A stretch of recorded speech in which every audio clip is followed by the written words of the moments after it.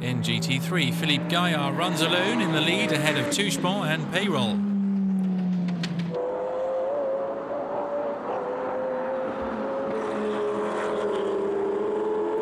The next car to fall victim to a puncture is the number 60 BMW, after a terrific run up to 4th place in its class.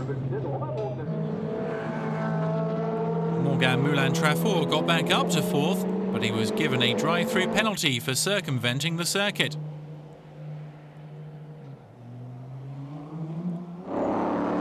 The next car to take the jinxed 4th place was the Audi R8 LMS that experienced engine problems.